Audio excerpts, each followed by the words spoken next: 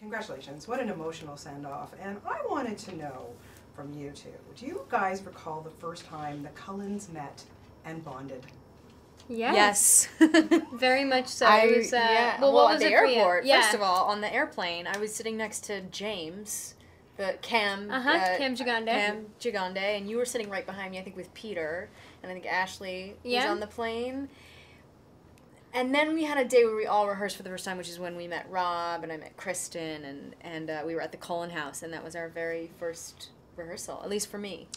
Yeah, I remember getting to the airport and seeing this really handsome young man with a guitar, Jackson Rathbone. I didn't know if he was even in the films at the time because we were all sleeping. It was like 5 in the morning. I did. I was like, that one's in That's the film. in the movie. And the stewardess told him that he couldn't take his guitar on the plane. So I stood up and he was very polite and I walked over to her and I was like, here's the deal, miss. This guitar has to make it on the plane. It's clearly a very expensive guitar and you can't just have this young man check that you guys could break it. I mean, and Jackson looked at me and he was like, we're going to be friends. So sweet. But it's great. I mean, you all really did become a family. And I can't even imagine what the last day was like. Man, I'm getting sad thinking about it. It really was not a sad day, though, to be honest with you, because we were filming. It was a happy day. Yeah, it was like a staggered ending as well. Yeah, we all had separate rap days. You know, movies are so weird like that. You don't all end at the exact same time. Yeah, so we were finding out people had finished like a week prior, and you didn't even get to say goodbye. So we kind of let go of the thought of any goodbyes happening and kind of just put it off that was even the end of anything.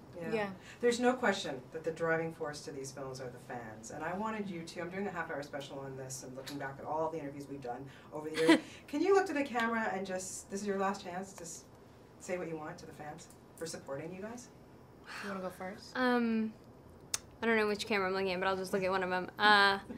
It's hard to find the words to describe what this journey and experience has been for me personally in my life, and I'm so aware of the role you guys played in this and how important it was to have your support and every step of the way. You know, we were never expecting this thing to continue.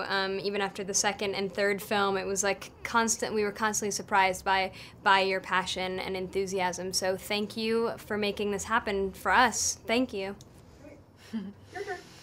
I want to thank the fans for making this at all possible. I mean, these movies are for you and because of you. Because of you, we got to make them and keep making them. And for me personally, I've never had such an intimate experience with fans.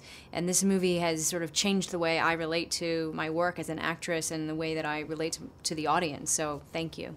Well, congratulations. I'm sad that I won't be talking to you about these movies anymore, but we will be talking about other films, I know for sure. So great meeting you ladies, and best of luck with everything. And have fun at the premiere. Oh, yeah.